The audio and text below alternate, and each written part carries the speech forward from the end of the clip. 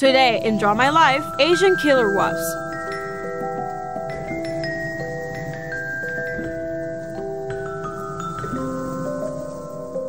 This title is not very encouraging, right? Are we becoming the protagonist of a horror movie? Could it be? I mean, it's not that bad.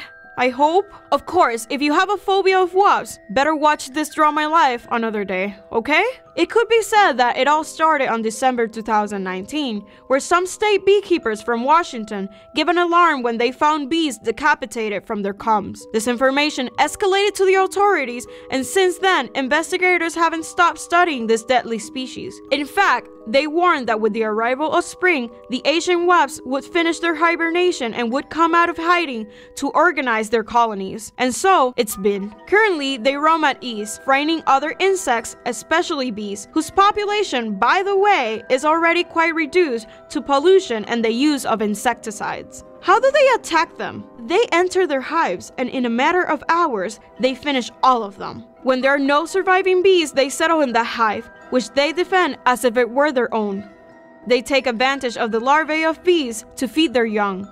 In addition to attacking bees, there are reports that in Japan, about 50 people die per year due to the attacks of these wasps. But don't panic! Though these stings are terribly painful as they have a powerful neurotoxin, they can technically kill you, unless you have an allergy or get stung many times. So in the case of a wasp sting, just go to your doctor quickly. The good news is that these insects aren't usually aggressive with people if they aren't disturbed. They only attack if provoked. These wasps, whose real name is Vespa Mandarinia, are quite large, measuring between 5 and 7 centimeters. Their large eyes stand out on their orange head, and their stinger almost reaches half a centimeter. Their black and yellow striped abdomen is reminiscent of the common wasp, although if you were to compare, the Asian wasp seems ginormous. I'm probably sure everybody's wondering, how did they get to the US? Nobody knows for sure.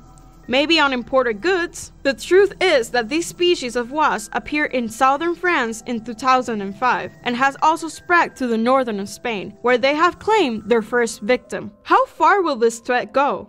Will the expert manage to control it? The truth is that the worst part is suffered by the ecosystem, since bees play an important role in its maintenance. Have you heard of the killer wasps? We hope you haven't seen the video in which a wasp eats a mouse. Leave us in the comments what you would like to talk about in the next Draw My Life. Until the next video!